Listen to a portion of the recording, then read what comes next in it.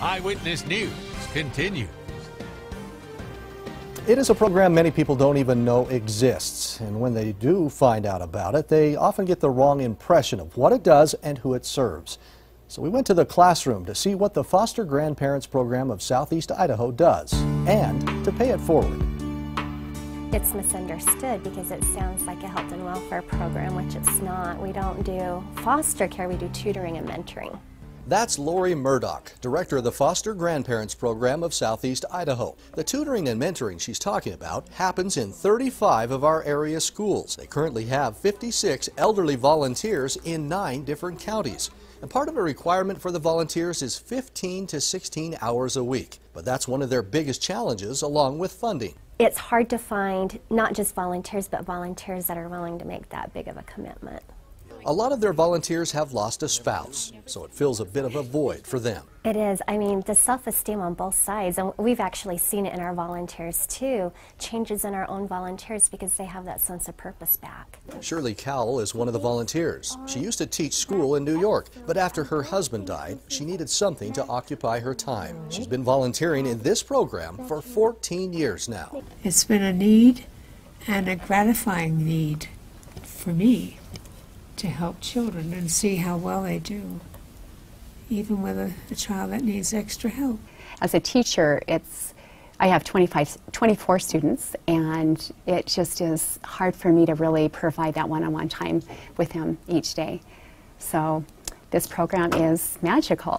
If I don't know words, she helps me. I just like it. Then they will really like when we pay it forward. Lori, how are you? Hi. Good. I'm Corey. Corey. And I'm with Mountain America Credit Union. Oh, it's nice to meet you. We've heard about your organization and what you're doing for the children, and I'm here today to pay it forward. So I've brought with me today $500 in cash. Oh my. That we hope will help you continue your impact on the lives of these students. Oh, I don't know what to say because being a nonprofit, it's so difficult to operate, and right. So thank you so very much. It's our pleasure. Keep up the good work. The foster grandparents work with the students on more than just reading. The teacher told me that they tutor in math and other learning skills as well, just whatever one-on-one time the teacher needs help with. We visited Linden Park Elementary in Idaho Falls for this story, but if the Foster Grandparents Program is not in your child's school, ask about it with their teacher or administration. And if you would like to become a volunteer, or you possibly know of someone who could benefit from it, just go to our website, kidk.com, and I have the information listed in this story.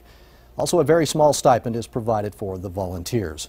Our Pay It Forward stories air the second Wednesday of every month, so if you know of a nonprofit organization or someone who deserves to be recognized for their contributions to the area, just let me know. Here's how you can do it. Log on to kidk.com and click on Pay It Forward. Off to the right side, you look for the Mountain America logo right there, the blue logo. You click on that. It will take you to the page with our past stories. You can see those there, as well as fill out that form. All you have to do is click Submit. It will come to me in my inbox, and I will get it. Otherwise, you can just send me a traditional good old email there at the bottom, tkunz, K-U-N-Z, at kidk.com.